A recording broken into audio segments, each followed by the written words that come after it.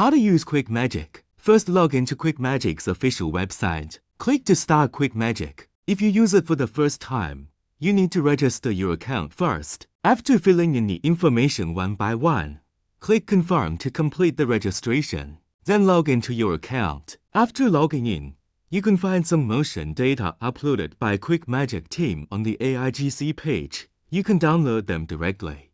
Take this one as an example.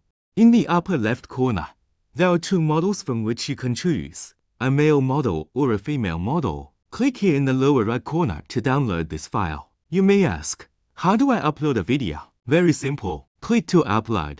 To avoid any mistakes, please read the tips on the right carefully before uploading your video. Then click here to upload our own video. Click Edit to edit the video.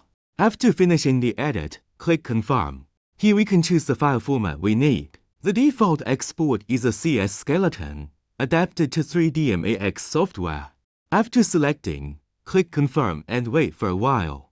It's now finished. Open it and take a look. If you think there is no problem, you can download this file.